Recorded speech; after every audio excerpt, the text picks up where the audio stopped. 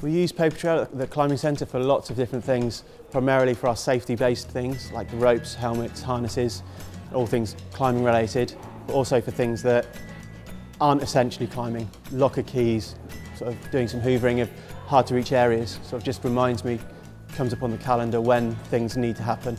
Papertrail is really good for peace of mind because obviously I can't be here and do all the inspections all the time, where I can have somebody else on the system, they can do inspections for me, and I can then keep a record of who did the inspections, when they did them, and also sort of the fact they can't change things, they can only inspect. So I can sort of monitor how things are kept really nicely, so I can give other people tasks that I would like to do myself but haven't got time to do.